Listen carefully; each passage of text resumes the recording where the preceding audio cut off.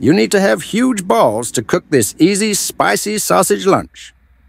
First, grab regular sausage, spicy sausage, colorful bell peppers, onion, garlic, tomato.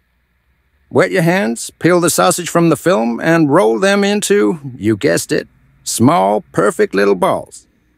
Add some olive oil in the hot pan and toss those beauties in the pan.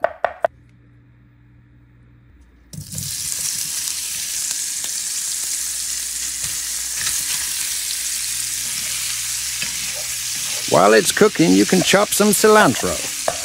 After 15 minutes, take out the regular sausage and leave the spicy balls in for 5 more minutes to really cook things up.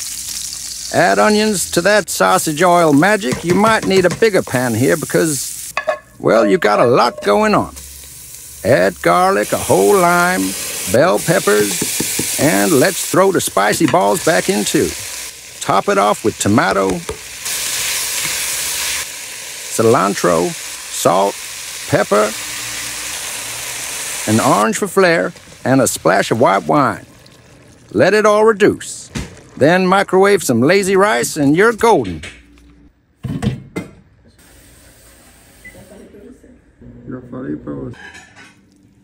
Thank you, Jesus, for the amazing meal. Look at that masterpiece. Now, are you making this, or should I delete the video?